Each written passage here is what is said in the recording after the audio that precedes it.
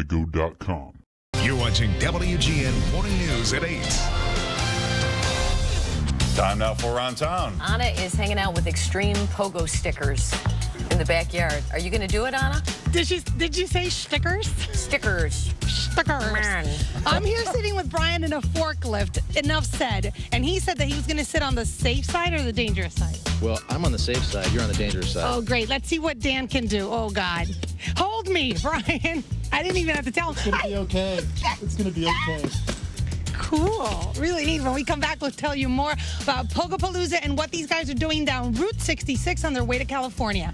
Coming up Around Town. You're watching Chicago's very own WGN News with Larry Potash, Robin Baumgarten, Paul Conrad with weather, Valerie Warner with traffic, Pat Tomasulo with sports, and Dean Richards with entertainment.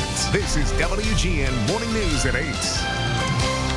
7 or 8 feet in the air. So what are you doing once you leave Chicago? You're going to hit Route 66, and what's going to happen? Well, we're going to try. I'm predicting that we're going to get lost along the way a few times. But no, PlanetX.tv, what we're looking for is all the random kind of unique sports around the world, what we call LOSAR, the League of Sports and Recreation we're recruiting for. So if you know any sports like underwater hockey, for example, which we profiled last week, believe it or not, we're trying to legitimize the sports that require more support.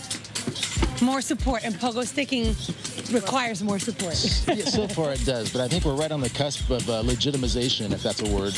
Yeah, and I love it because are they all teenagers, or what's the age range? Well, I'm an old fart, but these guys, Daniel from Canada is 16 years old, and actually the kid that won the best Big Air Street competition on Saturday at Pogopalooza in Pittsburgh. Yeah. He was 15 years old, a kid from Burley, Idaho, named Biff Hutchinson. Really cool kid, and he just killed it. So the youngsters are obviously very athletic, and they love doing this kind of stuff. But old farts like myself can still bounce around a little bit too. I know you can. I know you can. All right, well, if you need more information about what these folks are doing, you can text us at Around Town. We'll be right back with more during the 8 o'clock hour. I think they're going to try and break a world record again. We're going to do it right out here by the circle. Yeah. Back to you guys. How do you say chicken in Spanish again there, Anna? You grab yourself a helmet. We have 1 hour left. Come on, step it up.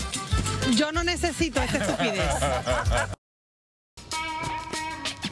Vertigo pogo sticks are big air springs. So air gets you air.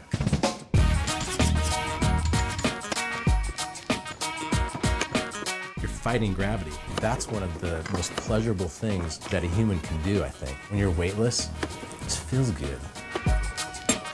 Bouncing down the street, 6 feet in the air, just going zing, zing. It's a different animal. Vertigo.com.